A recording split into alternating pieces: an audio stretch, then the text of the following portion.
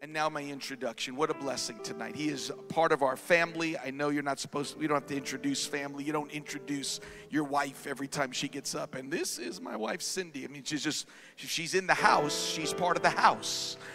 And so I have to tell you, we feel that way about Dr. R.T. Kendall. He is part of the Times Square Church family. I do want to encourage you.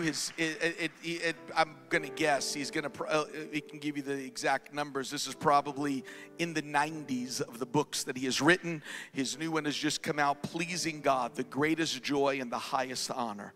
The thing I love about R.T. Kendall is that Dr. R.T. has not only been such an incredible influence on my life, he's an encouragement every single week. I hear from him every Sunday. If he's not preaching somewhere, he said, I've listened, and just sends me encouraging words. But every book that he has written is literally just elaborates the scriptures, makes the scriptures come alive. And tonight, I'm so excited that Dr. R.T. Kendall is with us tonight. I really believe your hearts are going to be challenged. Would you welcome Dr. R.T. Kendall back?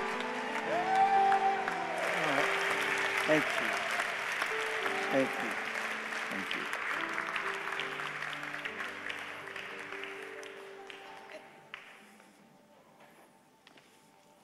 Thank you, Pastor Tim.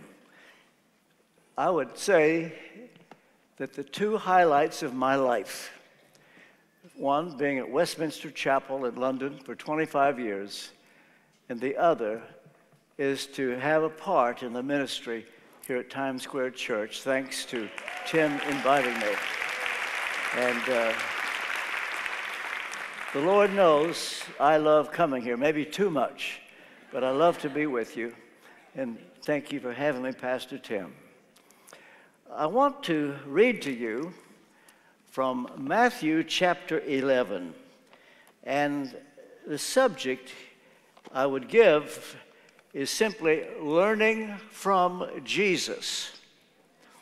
Or I could have as a subtitle, what they didn't teach me at seminary. From Matthew 11, starting at verse 18, the words of Jesus, "Come to me, all of you who are weary and burdened, and I will give you rest." That's the first rest. "Take my yoke upon you and learn from me, because I am lowly and humble in heart, and you will find rest." There's the second rest for your souls. "For my yoke is easy and my burden is light." And then one other verse from Acts chapter 4, verse 13. "When they observed the boldness of Peter and John and realized that they were uneducated and untrained men, they were amazed and recognized that they had been with Jesus." May God be pleased to bless the reading and the preaching of this, his most holy and infallible word. Brief word of prayer. Heavenly Father, I ask now for the sprinkling of the blood of Jesus by your Spirit to rest upon every mind in this place, in order that their perception of what I say will be received as you intend. Cleanse my tongue, that I will be your transparent vehicle to pass on everything that needs to be said, nothing that doesn't need to be said. Help me to be very, very clear, very, very simple. May this be life-changing and a word that brings honor and glory to your name. I pray in Jesus' name, amen. Let me repeat verse 29. Jesus said, "Take my yoke upon you and learn from me, because I am lowly and humble in heart, and you will find rest for your souls. These are the very words of Jesus. He said, learn from me. It was an invitation. I would say the greatest invitation you will ever receive, to get to learn from Jesus. There may be someone here tonight that you need this word coming to you in the nick of time. You're at a crossroads. You're going through a crisis, and you're not sure what to do. And I've got the answer. Jesus said, learn from me. Now, I don't know that everybody needs this, but I can tell you this. Something happened to me back in August, 3 months ago. Never happened before, ever.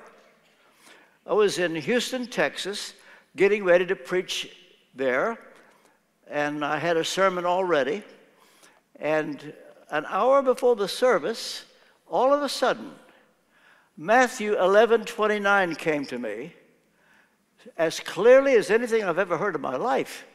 And I began to get thoughts and thoughts. And I could see the Lord was giving me a word from Matthew 11:29.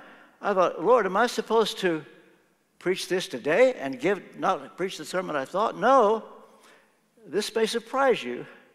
I knew right then, this word is for Times Square Church. And I've sat on it for 3 months, knowing that I would be here to preach this word. Now, that doesn't mean it's for everybody. Maybe just for one. You say, would the Lord do just for me? Yes. That's the kind of God He is. He said, I'm meek, I'm humble, and lowly in heart. And so it could be that you are singled out. I may never get to meet you, but I can tell you this, it will be the greatest invitation you will ever get to study from Jesus. You see, you would no doubt prize an invitation to go to Harvard or Yale or Princeton, but it doesn't get better than this, to have Jesus not only as your mentor, but as your tutor. This, of course, is in a sense, mentor and tutor, they overlap a bit, but I would say in the main, your mentor is somebody you listen to and perhaps imitate. And possibly you could even imitate the wrong thing about some mentors. We tend to pick up the habits of those we admire, and they're not always good habits. I was just thinking a few moments ago, years ago, at Southwestern Baptist Theological Seminary in Fort Worth. By the way, O.S. Hawkins is the chancellor of Southwestern. But many years ago, in the mid-20th century, there was a preacher in Texas who was really a fireball, had great power, and everybody admired him. But he had an eccentric habit that as he would start preaching and sense liberty, his left hand would come up over his ear like this. And nobody knew why he did it, but this was a part of the way he was. And then they made him professor of preaching at Southwestern Baptist Theological Seminary in Fort Worth. You could always tell one of his students. Those young men would go all over Texas and Oklahoma, and when they thought they were ringing the bell, their left hand would come up over their ear. They just keep on preaching. They don't know why they did it, but their mentor did it. Well, now look, I told that story at Southwestern Baptist Theological Seminary. Years ago, I was invited to do what they call the Northcutt Lectures. So I told that story, hoping to learn more, and it worked. An old professor came out of the gallery after the meeting, and he said, I know exactly who you're talking about. I said, well, tell me this. Why did he put his left hand over his ear? He said, he was hard of hearing. And when he does this, you could hear his voice better. That was the only reason. But everybody else thought it was the anointing. And people will pick up habits. Dr. Martin Lloyd-Jones told me about this preacher in South Wales years ago. He had a habit, as he would preach, hair would get down his eyes. Instead of taking his hand and pushing his hair back, he would just shake it like this. And it was just part of it. And sure enough, there were young preachers all over Wales. They would shake that head as they got going.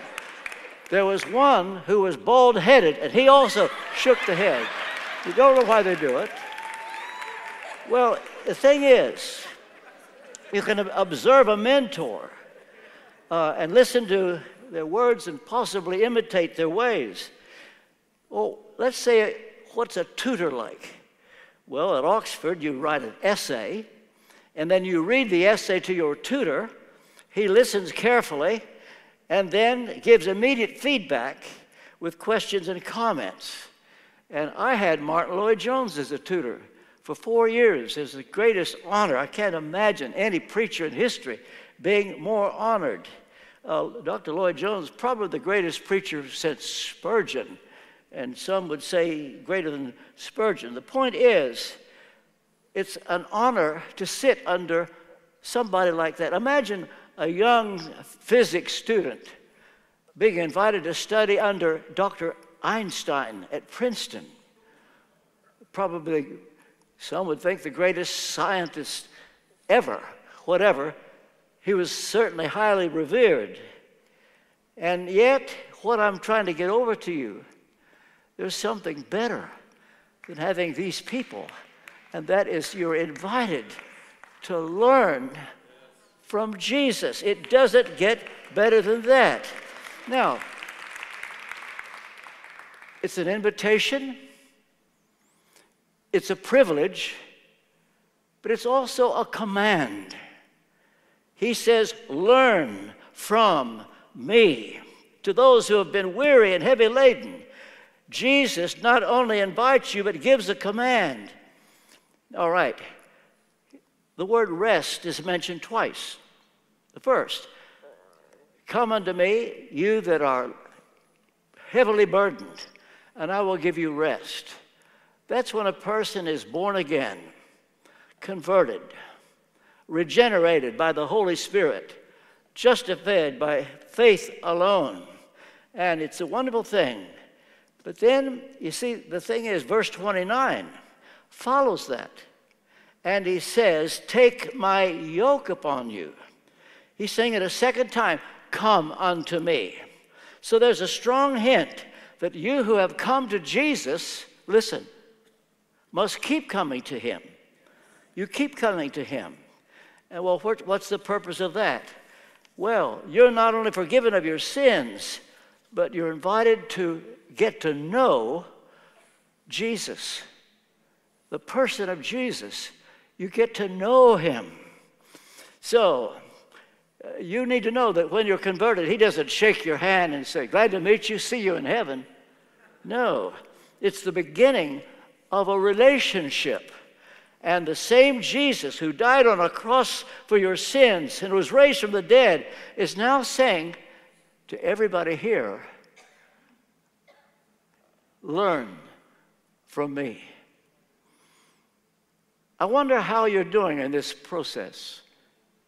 Are you learning from Jesus? It's an invitation, it's a privilege, it's a command. Come to me and learn from me. He promises to let you know what he is like. He says, I am meek and lowly in heart. It's a caution. You should know about Jesus from the beginning, what he's like. He lets you in on a family secret. He's not arrogant. He is meek. He is lowly. He's not trying to impress you. How great he is. He was born in a manger. And the first people that got to see him after he was born were not the politicians in Bethlehem or Jerusalem but they were shepherds in the field, keeping watch over their flocks by night. And suddenly, the glory of the Lord appeared, and the word came, unto you this day a Savior is born. Do you have any idea how lowly a shepherd was? They were uneducated. They were at the bottom of the socio class, if there was such a thing then. But nobody would respect shepherds. And God in heaven said that they will do nicely to be the first that see my son. That lets you know that there's no social qualifying necessary to get to know and get to learn from Jesus. Education doesn't even help you. It could hurt. And if you are here tonight, for all I know, this is your first time. And for all I know, you could be the one that God has in mind. He's got something to say to you. You may be very insignificant, and nobody knows who you are. You see yourself as a nobody. You qualify very nicely for the very kind of person that Jesus wants to meet. So he promises to let you know just what he is like. He doesn't try to impress you. It is his invitation to let him be your teacher. Now here's my point. What have you been learning lately? Who have you been learning from lately? Is it possible that you've been listening to the wrong people? Is it possible you're learning from the wrong people? And for all I know, I've come to you at this moment to stop you in your tracks, that you begin to see what you need is to learn from the real teacher who knows exactly what you need. And when you respect that teacher and only are thrilled and impressed when he is pleased with you, you get your joy from knowing that he is proud of you. You may not know about this. Some years ago in London, there was a child prodigy pianist, 15 years old. Word got out about him. They were saying he's good as not Albert Einstein, Arthur Rubinstein, who was at that time considered the greatest pianist in the world.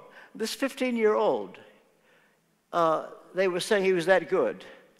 And the day came, they decided that he would have a concert in the Royal Festival Hall in London. And when the tickets went on sale, they were all sold out the first day. So people were there to see this child prodigy, 15 years old. They were, as it were, on the edge of their seats just to see, is it true? Well, he performed. He was brilliant. And people were amazed. And when he finished the concert, they not only clapped, but they cheered. And they stood to their feet and clapped and clapped and clapped while the curtains were closed. And they kept clapping. And they kept on and on. And the station manager came up to the pianist and said, "Hey, kid, go out. They want you to take a bow." He said, "No, I won't." "What's the matter with you? Every person in the auditorium is on their feet. Just take a bow." "No." He said, "They're not all on their feet." "What do you mean?" So he peeked through the curtain and said, "You see that man on the second gallery, on the third row, just before the end? You see that old man? He's not standing." Well, the station manager said, "Who cares about that old man?" But the boy said, "But you don't understand. That man's my teacher. And when he stands, I'll take a bow." And this is the thing. To think of Jesus standing. I know of only one person where that happened. I think next to the Apostle Paul, I admire most Stephen, maybe more than Paul, I don't know. I've often thought I'd rather have his anointing than anybody I can imagine. Stephen preached with such power. He spoke that people were not able to resist his wisdom. And then he was called before the Sanhedrin. And his sermon is in the 7th chapter of Acts, probably one of the longest recorded sermons in the whole Bible. And when you look at it, it is all Scripture. Stephen was a word man. That's all he wanted to do, is preach the Word, the Bible. And as he was preaching, the Pharisees and the Sadducees got so angry, they gnashed their teeth at him, and they were getting ready to pounce upon him when all of a sudden, Stephen said, I see Jesus, and he's standing. He's standing at the right hand of God. And to think that you would please the Lord that much, that he would stand. And the way Stephen took his bow, they stoned him to death. And his last words were, Lord, lay not this sin to their charge. You see, there's a person who only wanted to learn from Jesus. And so you may ask, well, what will he teach me? I can tell you. He can teach you what you need to know. Now, maybe you see Jesus as a vehicle to pick up on a certain knowledge you've always wanted or a certain kind of success. You say, well, maybe he will teach me how to get rich. Maybe he will teach me how to be a leader. Well, maybe he will teach me how to win friends and influence people. I can tell you this, he will teach you what you need. And what you need to know is what you may not realize. He knows what you need. You may have a goal, and you say, if I do this, I'll reach that goal. But Jesus may have a different goal for you. And a way to get to that goal, it's not by the way you have thought all these years. And he says, learn from me. Well, what is it he will teach you? Well, 3 things. First, his word. Psalm 138, verse 2. You've magnified your word above all your name. Now, that's what the Hebrew says. Your word. Now, his name, we know, is magnified. I mean, God honors his name. He wants you to honor his name. We pray the Lord's Prayer, Our Father who art in heaven, hallowed be your name. But his name refers to his reputation. His word refers to his integrity and his honesty. And he's magnified his word even above his name. You see, one day he will clear his name, and he can wait for that. In the meantime, he wants you to honor his word. He will teach you his word. He will teach you his ways. You see, the Lord has ways. We all have our ways.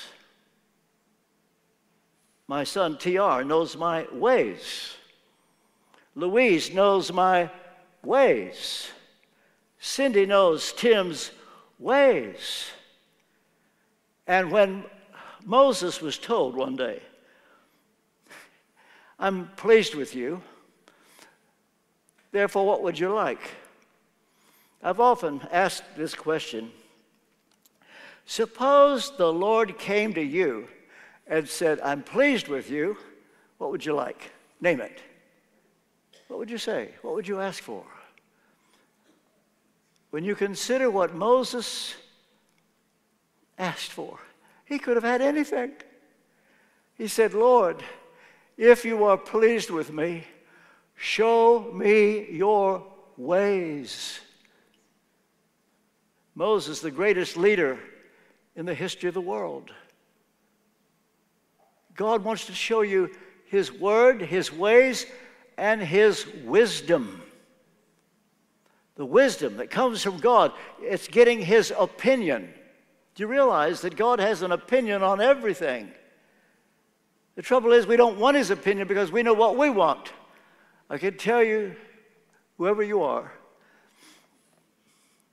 the smartest thing you can do is to give up your ways and what you thought was the right thing to do. Humble yourself and get to know His ways. Well, is there a reward for this? Well, yes. You know what Jesus said? You will find rest to your souls. You see, John Wesley taught something that a lot of people don't seem to know about or want to know. He talked about a second rest. Hebrews 4:9, there remains a rest for the people of God. He that has entered into his rest has ceased from his own works.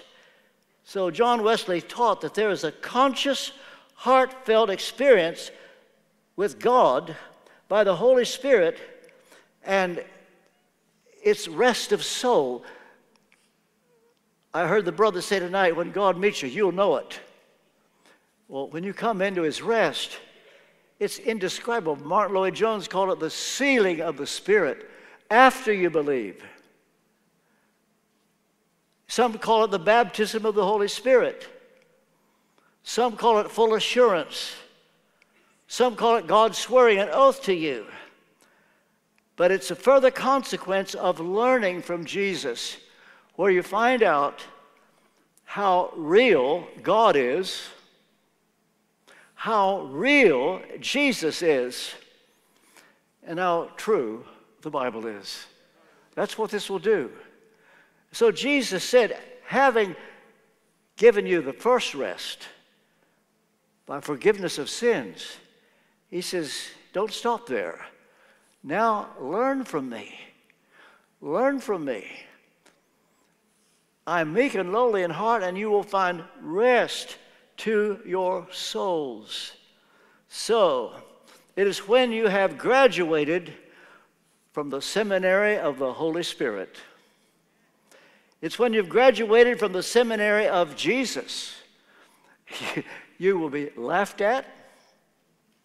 You will be put down, all because you're not a university graduate. You're not a Harvard graduate.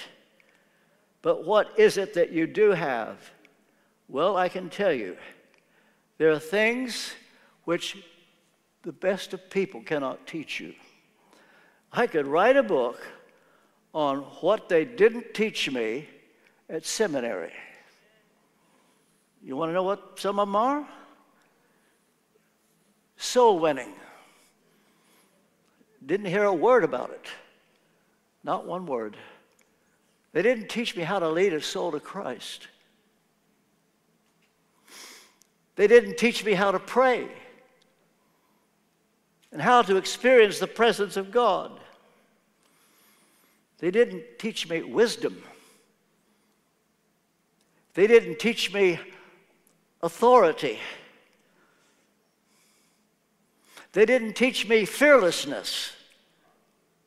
These are the things that are needed at the present time. Do you realize what the world is going through right now? In my lifetime, I've not seen anything like it.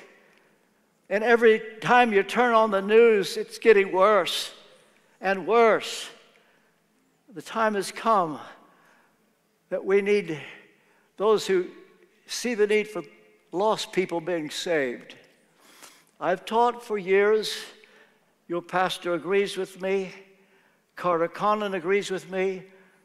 There is coming an awakening. There's coming a revival like the world has not seen. But I'll tell you, there will be no superstars in the next great awakening. God is going to use people just like some of you. You haven't been to seminary. Maybe you haven't even finished high school. I don't know.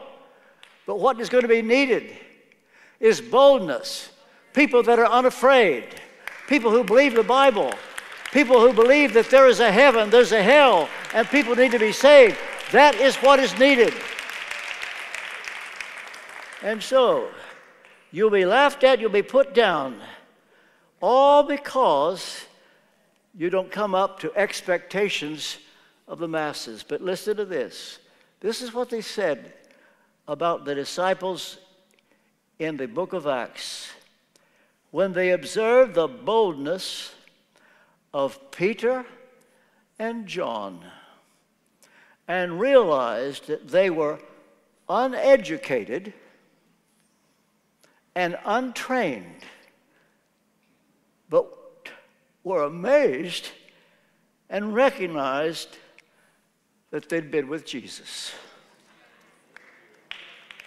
They learned from Jesus.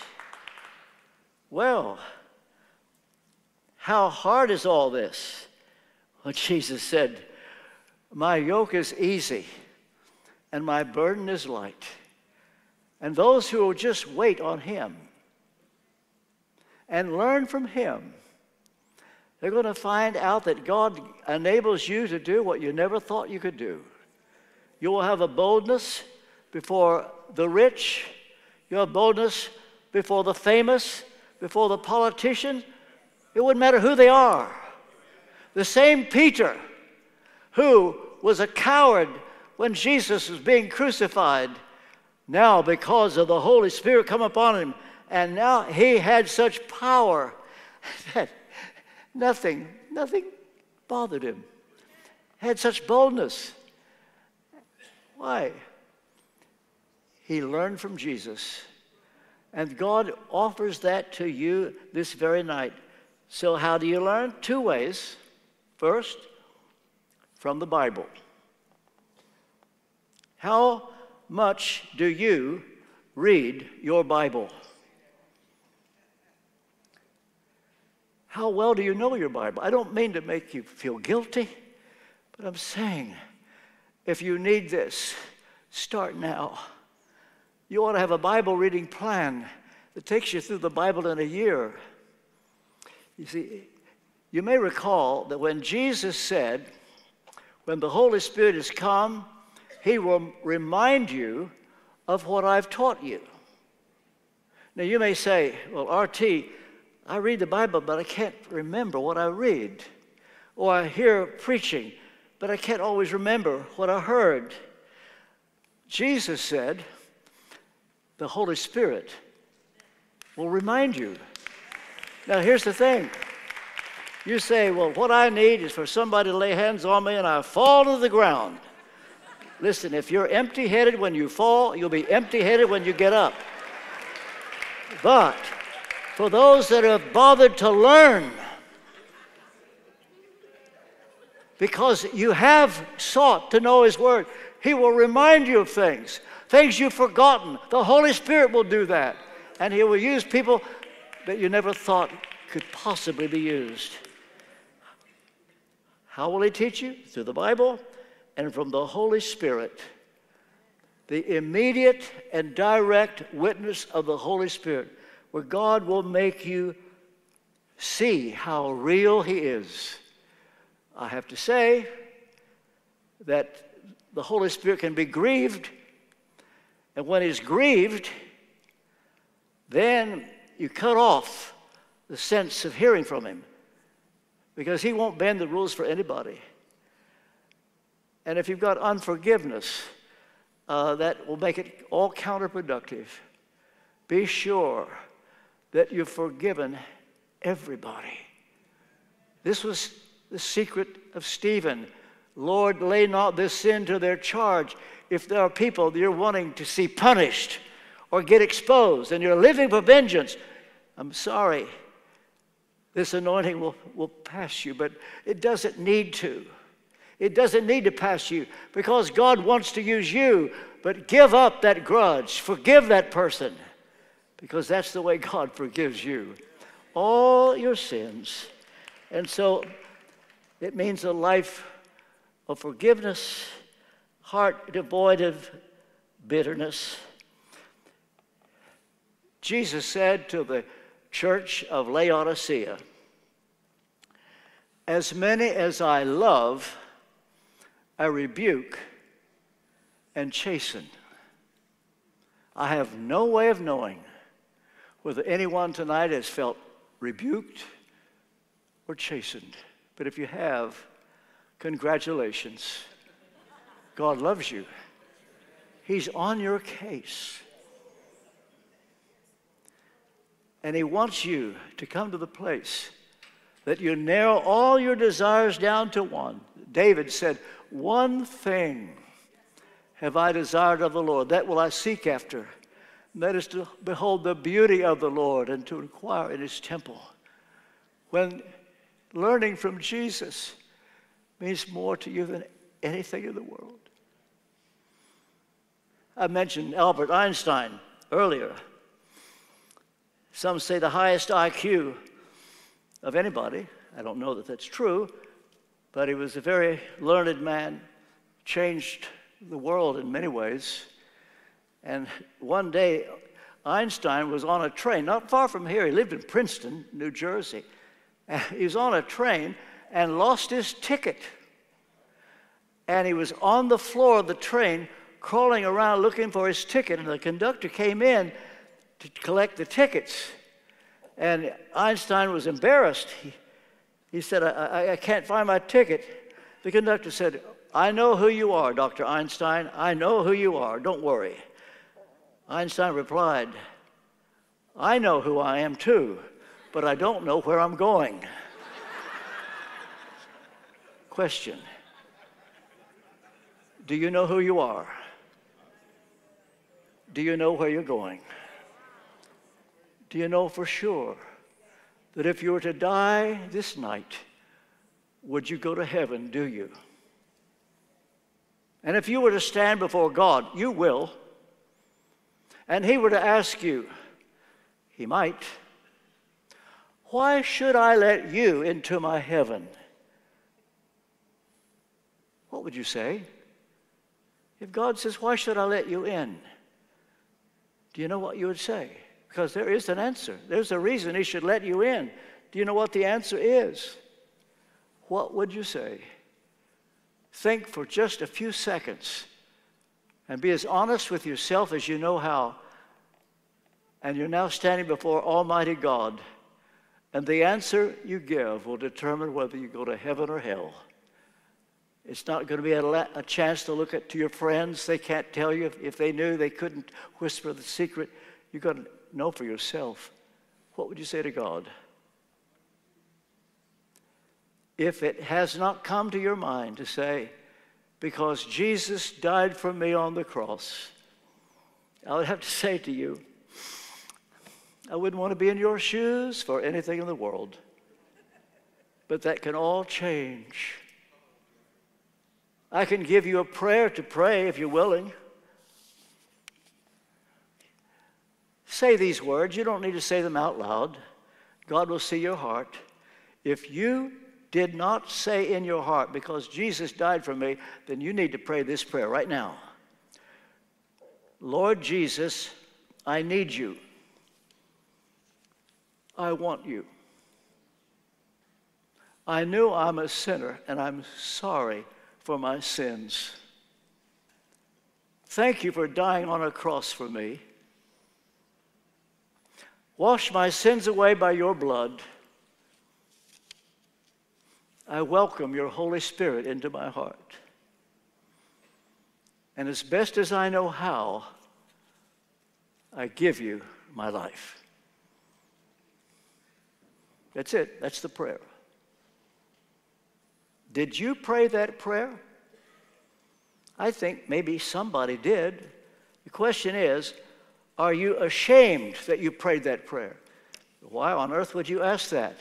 Because Jesus said, if you're ashamed of me, I'll be ashamed of you. If you prayed that prayer, I'm going to ask you to do something that perhaps you were not prepared for. But if you prayed that prayer, in the next 20 seconds, I'm going to ask you to stand up. You see, in front of all these people, yes. Oh, this is going to be hard in front of all these people. If you prayed that prayer and you're not ashamed, 5, 4, 3, 2, 1. Stand to your feet. Stay standing. Stay standing for just a moment or two. Now, chances are there's some standing. You've been saved before tonight, but you just embraced the gospel. You did the right thing. But there's somebody here, you've never prayed this prayer before or confessed him openly, and you've just done it. Do you know what just happened to you? You've just been born again. Happy birthday. God bless you.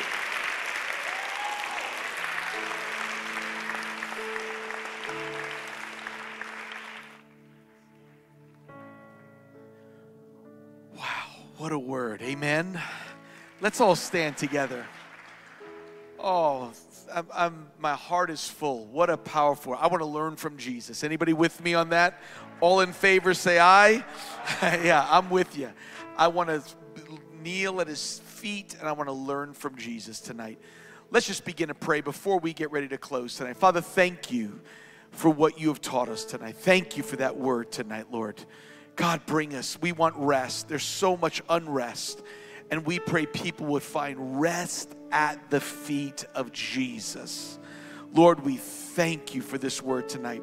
Now, Father, as R.T. gets ready to go to Summit, they leave tonight, I pray that you would cover that vehicle as they get ready to go.